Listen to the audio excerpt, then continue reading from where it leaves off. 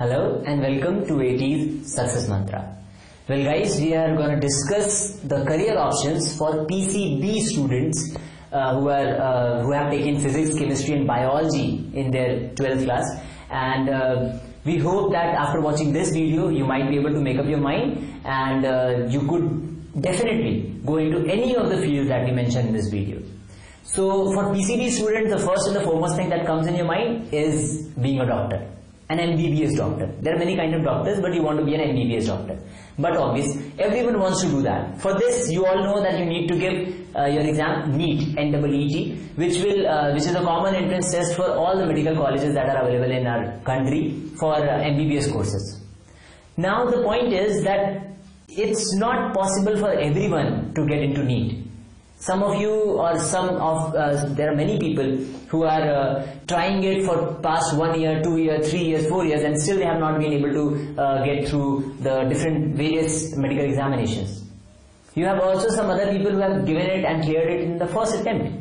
So it might be easy for you, it might be difficult for you, but it's not the end of your careers. It's not only the one thing that you can do if you take bio. Some of you might have taken bio just because you were afraid of mathematics. But that doesn't mean that you wanted to be a doctor, specifically. You just didn't want to study maths, that's why you took bio. It might be the case with you also. So, today what we are going to give you is what other options are available for you apart from just being an MBBS doctor. Okay, so as I said earlier, that the best option and the most appreciated, or you can say the most liked favorable outcome for you will be to clear out NEET, and we wish you all the best that you clear out NEET and you become an MBBS doctor from wherever you want to be. And if you want, you can also give an examination of AFMC, that is the Army medical field. In Army also there is a huge need of, in defense forces, there is a huge need of medical doctors. Those doctors are selected by an exam AFMC, which is being conducted by UPSC. And this exam you need to qualify, and then you need to go and attend the further process and you get through it.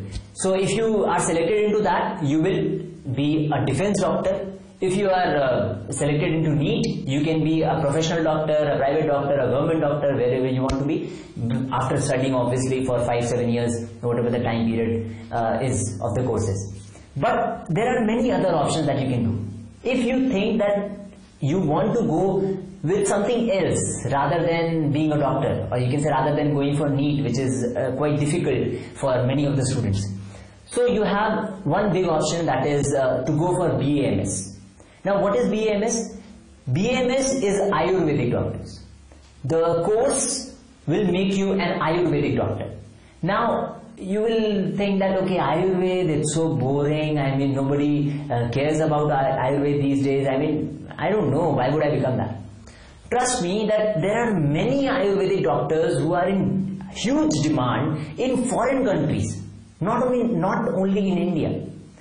Now the trend is changing. The entire medical industry, or you can say, it is trying to shift towards the Ayurvedic medicines, because the allopathic medicines that they are running is actually causing a lot of side effects and a lot of problems. But Ayurvedic medicines are considered to be, less with less side effects. So people are trying to follow Ayurveda, and moreover, in Ayurveda there is a huge potential. Huge potential, because the Ayurvedic medicines are straight away taken up from nature. They don't need any kind of synthesis. So the course is actually taking a very craze these days. It's very popular. Moreover, you can also go with homeopathic medicines. Homeopathic medicines are also very popular in our country as well as in outside foreign countries, and there are many such diseases which are only cured with homeopathic medicines. So being a homeopathic doctor or being an Ayurvedic doctor is not a thing to be ashamed of. Even if you didn't clear NEET but you wanted to be a doctor, you can go and have these kind of degrees with you. And now the government has also allowed the Ayurvedic doctors to practice English medicines, or you can say the allopathic medicines. So there is an option for you also, that you can start practicing with the allopathic medicines, and you can prescribe those kind of medicines also. So BAMS and BHMS, these two are the courses that you need to do for becoming Ayurvedic doctors and homeopathic doctors respectively. Other than this, you can be a veterinary doctors. Now what are veterinary doctors? The doctors who look after animals, pets. There is a huge demand of vet doctors these days because there is a big shortage of them in government as well. Along with that, there is the culture, the pet culture that in our country has grown a lot. There are so many people who are keeping pets, and they all need they all keep very good care of it. So if they are taking very good care of it, they will need veterinary doctors to provide them with that. In big cities also, you will go and find that there are very few veterinary doctors that are working. So this is also a very blooming career, and you can go and become a veterinary doctor, and it can help you in a lot of ways if you want to be a veterinary doctor. If you have love for pets, you can definitely go with that. Moreover, this was all about being doctors, in which you can use your skills or your passion or your interest which you had in your class 12 and apply it for your better future. Moreover, you can also get into agriculture sciences. Now, why I am saying agriculture sciences is because if you have taken bio in your 12th exam, in your 12th class, you are eligible for going for soil sciences, for other agriculture related activities like crops, there is fertilizers, and in all those places there is a huge demand of people who have worked in agriculture sciences. Now there is an option of doing graduation, post-graduation, PhD from agriculture sciences, and you can get into a lot of big fertilizer companies. There is a huge potential in government industries because India is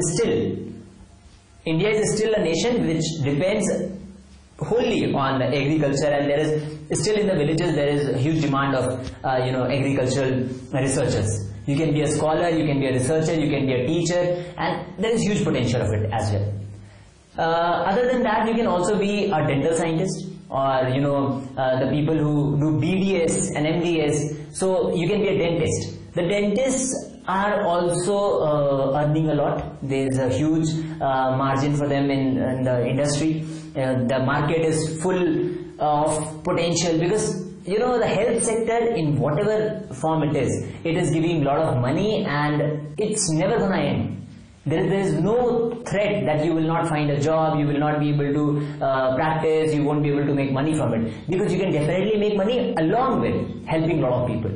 So this is why health sector becomes so popular and important for every country. Moving on.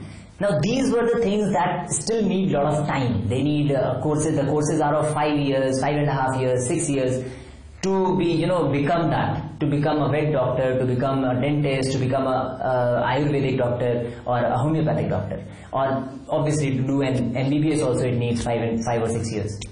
So if you don't have that much time, you think that okay fine, this I cannot do that much, I cannot study that much, it's very difficult for me, or it's very boring for me, then you can go on and choose such careers like pharmacy.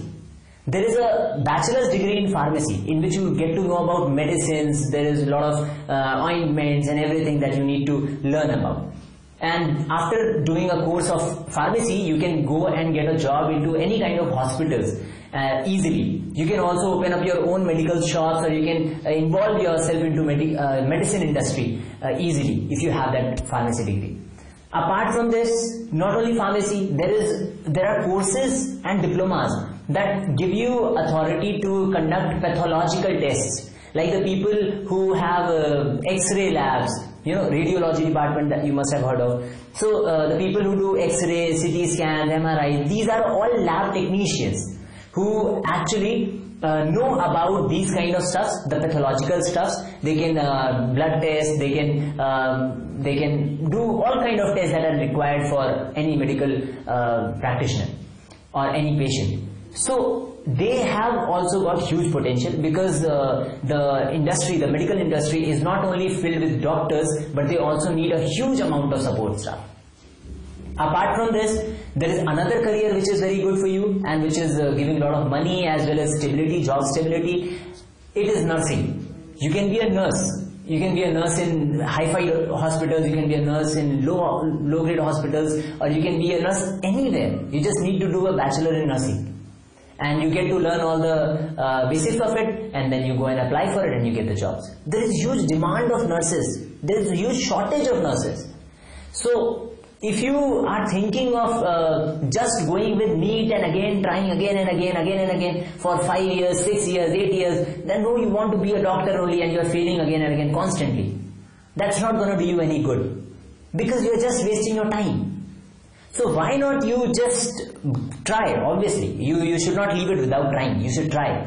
But there should be a time when you should realize that, okay, fine, I think now I should think of something else. And if you don't want to go with SSC or government preparing for government jobs only, or banking sector as everyone does, you can definitely search and find your career into these. One more career option you have got left with, and that career option is forensic science.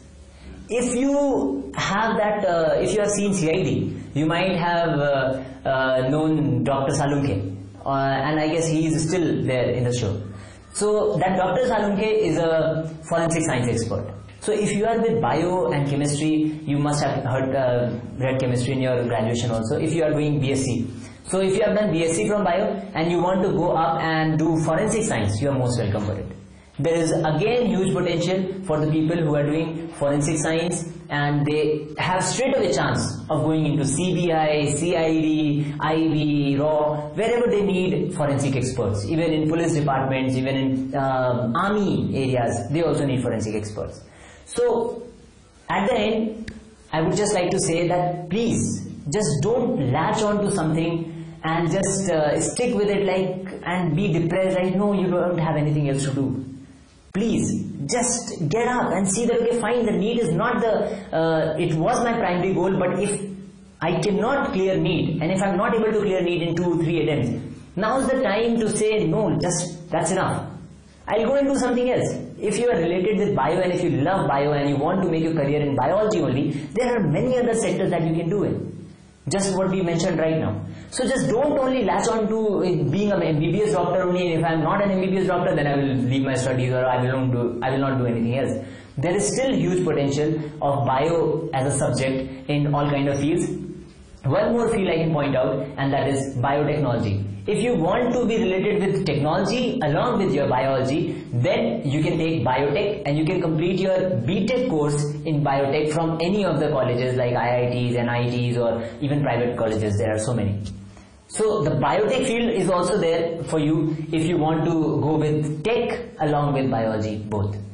So from my side, all the very best to you. Hope that you select your career wisely and just do your best and give your 100% in whatever career you choose. So till then, take care. Bye bye.